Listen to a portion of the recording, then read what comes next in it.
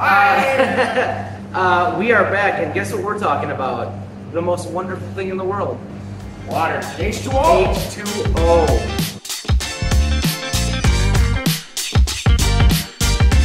We're talking water. Another pretty important part of the process when making beer. I'm almost 100% positive you're not just pulling from a tap. You're not just unhooking the fire hydrant and dumping all the water in and going, all right, let's make some beer. Yeah. No, so that would be bad. That would be hardcore. That'd be pretty hardcore bad, yeah. So we previously talked about a few different things. Now water is the biggest part of this thing that we call beer. Oh, the water wasn't boiling. No. Right? It's just warm. Yeah, we hold it at 150 degrees Fahrenheit. Okay. So it's pretty hot, but it's not boiling. Right. Not something I want to swim in either. No. Yeah. Usually in big cities, especially in Milwaukee, like we're very fortunate to have a great water source. Fresh water from Lake Michigan. Yeah, Lake Michigan. It's gigantic. And all the rivers that come here, so like we live on a big fresh water source. And if you think about the history of humanity, we got to talk about history. Yes. Yes. Some of the most famous brewing regions in the world are next to water sources. Yeah. Yeah. So in Germany, it was the mountains and streams from the mountains. Right. That's why Germany. It's one of the reasons Germany could afford to make like such great beer is that they had water source, fresh river water from Bavaria. In England, they were next to lots of aquifers, since it's surrounded by ocean. And that influenced the type of beers that they make too. Sure. So they have really hard alkaline water there.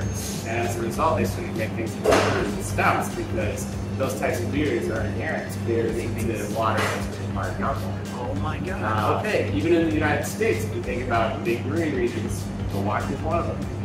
Your fresh water source. Sure are. St. Louis, Missouri is another one because of the Mississippi River. Yeah, absolutely. Denver because of the Rocky Mountains or the water that comes through there too. So your water source is probably the most important. Okay. Typically, beer is an acidic product.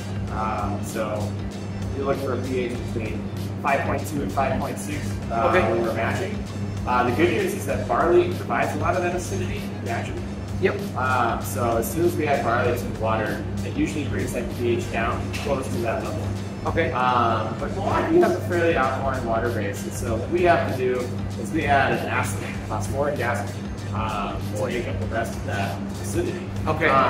It's like 100 milliliters in 100 gallons, so it's a tiny It's pretty amount. small. It's a small amount, but it's just enough to kind of tip the scales to get pH into a zone that we need it to taste right. Got it. For the mashing process to go well and things like that. Okay. We also have minerals. So we've got gypsum and we've got calcium chloride. These are both sources of calcium. Calcium is an important nutrient for yeast. So we talked last episode about yeast. Yeast need calcium to grow and need calcium to produce all this stuff. And so Got it. we supplement the water with a little bit of calcium to make sure that they are happy. Okay. The other benefit too is that calcium chloride has chloride in it, and gypsum, also known as calcium sulfate, that's sulfate. Chloride and sulfate are what we call flavor ions. Okay. Oftentimes it's a balance, so we try to get our chloride sulfate content to be a nice balance. And you're constantly checking these pH balances and all these things. We've plugged it in for our water profile. Okay. Cool. So we know what Milwaukee water is pretty consistently. We add usually a pretty fixed amount of 2 grams of these two minerals. And then the acid. We test pH. We test pH every time. So every time we're brewing, we test the pH of the water to get a sense of that. Once you get that water in check, you'll find that your process gets much more efficient because all the chemical fermentation, all this biological product make biology happy, then you make just better beer. In some parts of the world, the water is so terrible, the source water. They do kind of like build their own water.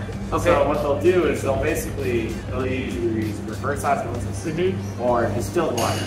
And that's basically stripping the water down, build all of its minerals. And then they'll come in here with their bags of minerals and acid, and they'll do the bidding on it. Okay. Since Milwaukee's started pretty good, we have to do just a little tweaks. Yeah. Some people literally start from scratch, I think. But brewers are clever. So throughout the history of humanity, here we go, talking about history.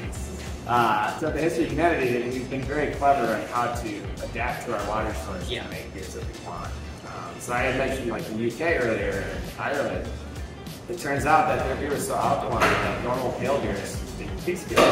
But when they added roasted barley to make like a stout, that roasted barley is very high in acid.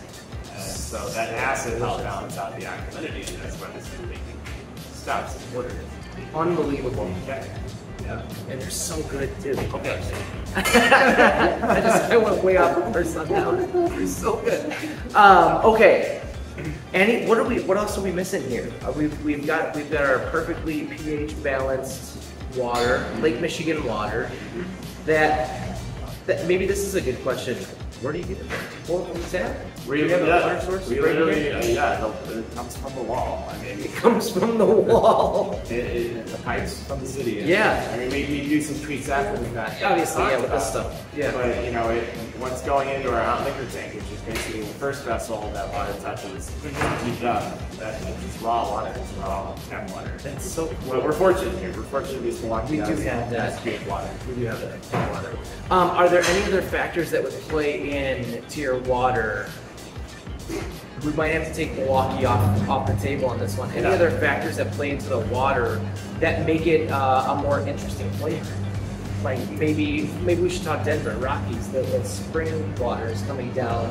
I'm assuming people are out there grabbing that stuff up and using it. We didn't talk about salt. So highly mineralized water sometimes, like the mountain runoff and stuff like that, they can have more minerals in it. And salt, sort of like when you're baking, a little bit of salt can enhance the perceived sweetness. In beer. So certain recipes, you'll even see people, homebrewers advocate like adding a little bit of baking soda, just a little bit of table salt. Interesting. Okay. Both of those things will have the sodium content, and just trying to enhance the sweetness. Right. It's a good way of doing. Okay. Would there ever be a time that would make you use salt water straight into the ocean? No. Feels like it's way too much of a process. Too much salt. It's a little bit salt. East would you like they would be able to saline solutions. Okay. It'd be terrible, fluffery, I'm sure. Yeah, it'd be bad. It'd be a whole thing. Yeah. Okay. You wouldn't drink that beer. Salt water off the table. But they do oyster stuff.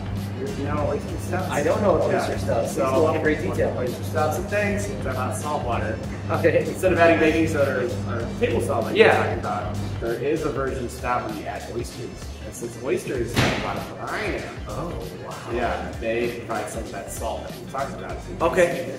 So this feels like something Maine is doing. Yeah, I'm sure you can get versions of East Coast. I'm sure you can get versions of oyster stout anywhere on the shores. All right, so, that's your homework. Yeah. Find us an oyster stout. It doesn't taste like oysters. Then boil all that out. I'm glad that. Can you imagine, like, whoa, that's an oyster. Oh, I'm getting great notes of oyster. God, what is that? Yeah, I'm hitting all the oyster notes. Okay, all right, that does it for water. Making it good for beer. Take care of your water. Take care of your water, people. All right, we'll see you in the next video. Bye now.